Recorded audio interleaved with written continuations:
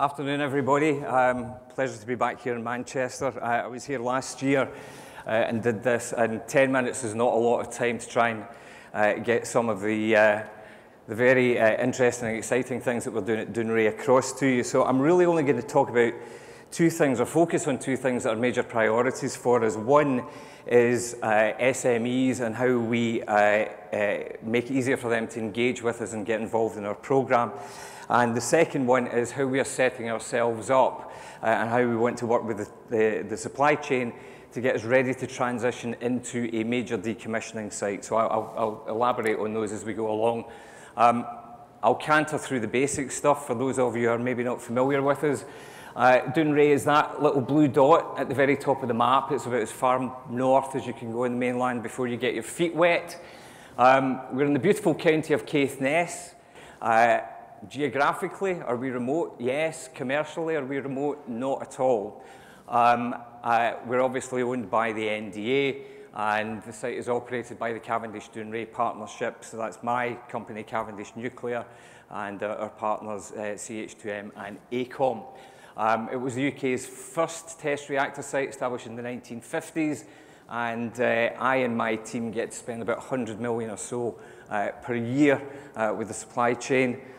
More than some, perhaps not quite as much as others, but luckily Sellafield are on last today, so we're not playing second fiddle to their budget.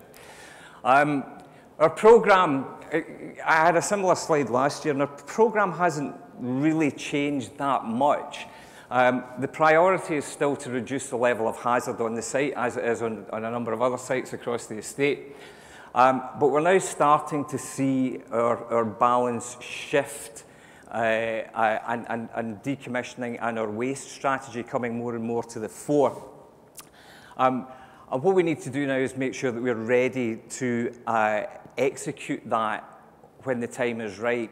And in order to do that, I mean, quite clearly we can't switch from one type of programme into another type of programme overnight. We need to do some preparatory work. We need to get ourselves ready. We need to get the programme ready. And more importantly, we need to get you ready and demonstrate how you can come help us deliver this exciting next phase of Dounreay's life. And the first step in that transition really was when we spent a bit of time making the decision, but we decided that we needed an exemplar. We needed to take that first step into larger scale decommissioning, fully delivered by the supply chain, but quite clearly we're working within an integrated Dounreay environment.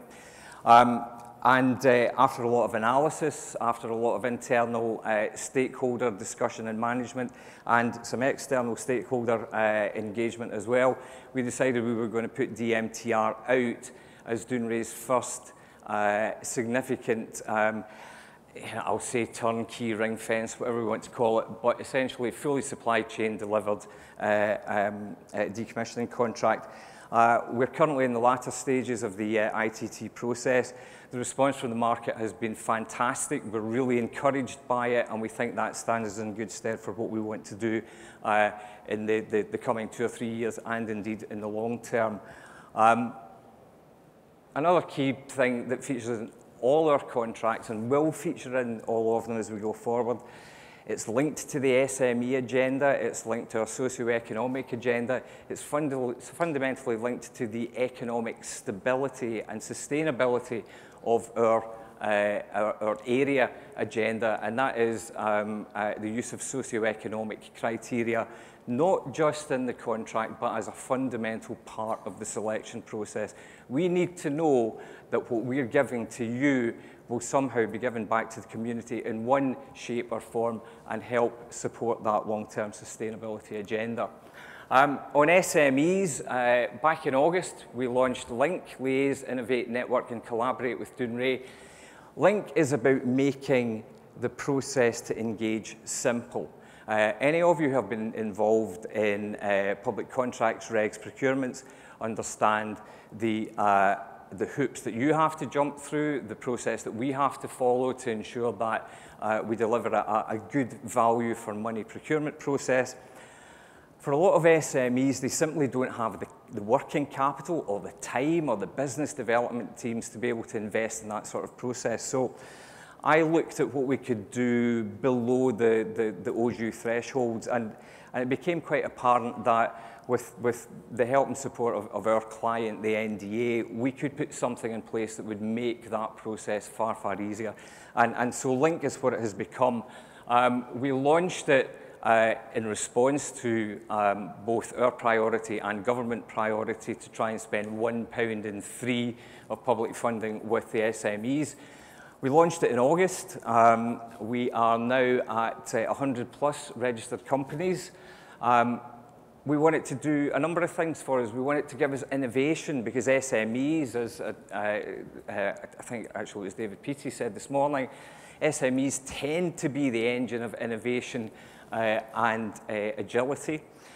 We want companies to collaborate. We want them to work together. You might have one half of the answer, someone else has the other half. Put it together, come give us a proposition. And to feed into our overall sustainability piece. Now, the process is pretty simple. Our objective is to put 2 opportunities per quarter into the system. And these are simple opportunities. They're problem statements. This is the problem we have. Do you have a solution? You then submit your solution. Our technical teams evaluate it. And when we say evaluate, they kind of look at it and say, do we think this is going to work? Do we think it's a reasonably valuable proposition? And if the answer to that is yes, we can then engage with you, bring you on site, get the commercials in place really quickly. And if we don't get an answer, it doesn't really matter, because we will recycle that problem through the system, and we will continue to do that until we do get an answer. Our colleagues at Sellafield like the idea. They've launched Link with Sellafield. I and my team are down in Sellafield next week, and we're going to talk about how we can integrate the 2 systems, make the process a little bit easier, a little bit slicker for you. You know, well, I know I have interest. I won't single them out, but I have interest from another site in terms of them picking up Link, and who knows, you know, a year, 18 months from now, we may even have Link with the NDA. Package 1 went out a couple of months ago. The really interesting thing about this is IKM and AJ Engineering, who came along as a result of that, had never worked together, didn't know one another. As a result of coming in the workshop, they have now teamed up to bid against a sort of lowish 6-figure tender opportunity that we've put out on the site. That's an unbelievably good outcome. We're hooking up SMEs, we're putting complementary skills together, and we're giving them scalability. You know, they're taking on something which individually they simply wouldn't have conceived of prior to getting together through Link. Package 2 is out. It's a more traditional decommissioning package. It involves cutting up nasty bits of pipework and things, we don't, well, there are traditional ways of doing it. I guess the challenge to the market is, are there non-traditional, are there better, are there novel ways to do it? And we expect to, I think, have the proposals in by the middle of November and hopefully award something by December. The last thing in terms of our transitional piece, and I can't be here today and not talk about this, is our decommissioning services framework.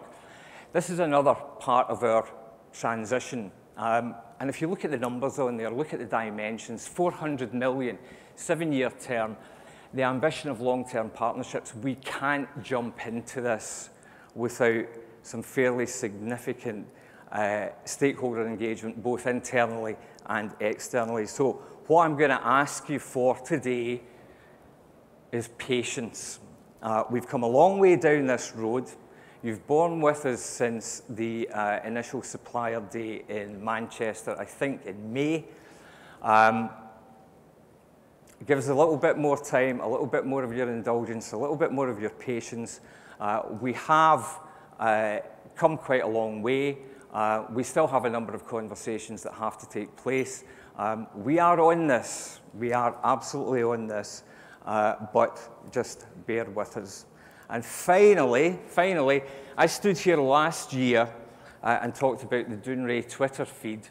and asked if you would be so kind as to follow us, because at that point in time we had 3 followers, which is not a good number on Twitter. We are now up to 1,300. If you don't follow us, please do. It's a good opportunity to find out what our plans look like.